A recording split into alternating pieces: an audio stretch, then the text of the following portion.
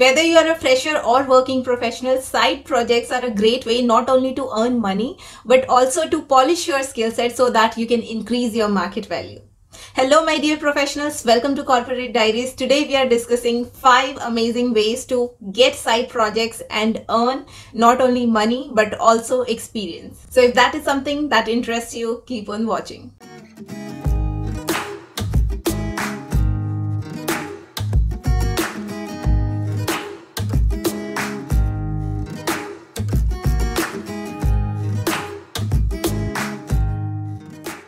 The first and most secure way is to explore platforms which list these side projects or short gigs, assignment projects on their platforms. And one such platform is Gig Vistas. This platform lists down short-term gigs, projects, freelancing assignments on their platform through which you can earn money and also build your skill set for that project or that particular skill set. And the platform is pretty easy to use, and all the side projects and gigs that you see listed on this projects are verified by Gig Vistas team. Their support teams remain in constant touch with the employers who post these assignments, these projects, these gigs, so that you get only verified assignments on the platform. And also, as I said, it's not only about the money. Such projects add weightage to your profile, especially if you're a young professional and you do not have experience of working with regular 9-to-5 jobs much. So these projects, these side gigs can add so much weightage to your profile, so that next when you apply for that big job, you have something to showcase that you have worked on. And who knows, tomorrow the projects through Gig Vistas pay you more than what you earn through your job. So I think it's a great way and everyone should explore such platforms. Now moving on to option number 2, which is my personal favorite, and I have seen some great people utilizing these ways, especially the young ones utilizing these ways and getting lot of projects for themselves. And it is getting projects in offline market.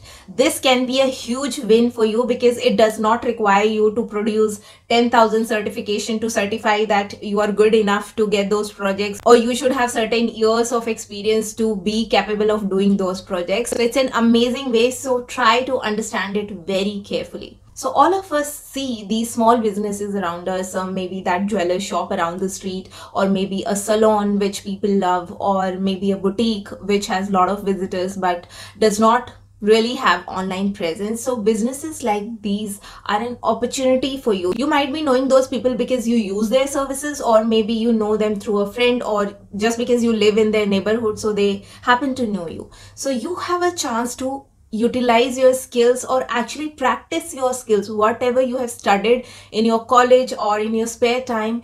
These are the opportunities, these are the projects that you get for yourself. You target these small businesses and you convince them that you will either register their business online, that will get them much more customers, or you can build their website, or you can build a personalized app for them, or you can get their video advertisements on Facebook pages, on YouTube.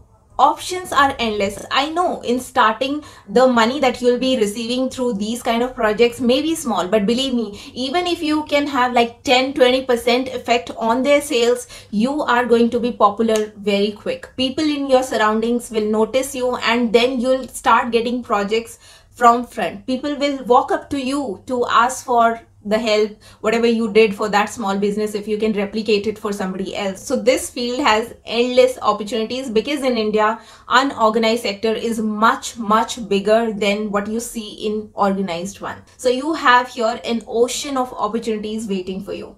You have to just put in some effort and explore those projects for you. Now moving on to our third way of getting side projects, which is through social media. You have to ensure that your profile screams out your skill. Whatever you post on your profile, on your social media channel handle, it should scream out your skill set and let people gradually come to this conclusion that you specialize into this particular skill. It doesn't have to be something rocket science, as simple as writing poetry. If you like writing short poetries in your spare time, keep posting them on social media, and you will be surprised to know that if you keep on doing it consistently, you keep on posting your poetries daily on your social media, one, it will improve your skill by default. Second, people will start associating you with that particular skill, will start treating you as an expert in that particular field, and you at this point in time might feel that who will pay me for a poetry? Nobody pays for a poetry. But you never know,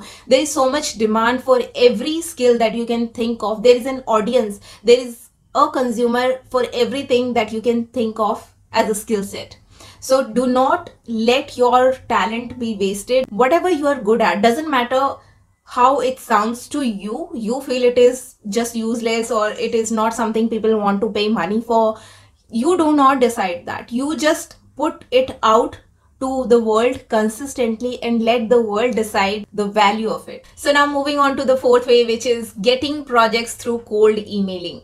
I know it's an old school method, but believe me, it still remains a great way of asking for projects or getting those leads for your business. Let's take a very generic example. You like editing videos, you do it for your friends or your party pictures. You always put them together in a very nice way and everybody happens to love it. So you have to be on YouTube because that's where most of the video work happens. So you have to follow people and you have to find the gap very smartly and then offer your services to fill that gap. For example, if somebody is posting videos, say daily, almost daily, and the person does not have a large following, so the chances are that person himself is doing all the editing work by himself. And when you see people like these grow a little bit more, it tends to get difficult to manage everything by their own. I mean, it's not possible for a single person to do everything about the video editing, the scripting, shooting, video editing, just producing the final product on a daily basis for a longer period of time. He might be able to do it for a shorter span, but later he will need help of someone. So you can be that help. So the point is, you have to identify your skill, you have to be sure of that, and post that you have to be present on the right platform so that you can identify the gaps there and then can offer your services to fill that gap. That can be for any company or any individual. Now the fifth way of getting the side projects is a very unusual one, but it does work amazingly for experienced people who are very skilled in a niche skill set which is in high demand in the market. So for example, you are an employee and you are working on a certain skill set which is very niche. Your company is trying to hire more people in that skill but is not getting success with it. So in such scenarios, what you can capitalize on is that need of the company. Now you're already an employee in that company. What you can offer them is that you have the resources who can fill this need, who can work for the company, but you will provide those resources on an agency model, on a consultancy model to the company. So the company will pay you for those resources, you will keep your cut, and then you will pay those resources. Obviously for this you need to have good network, good skill set, good people management skills. And believe me, I have seen people doing this, and for some of them this model turns into a huge revenue which sometime outdo the salary that you get from your full-time 9-to-5 job, and it is an amazing option.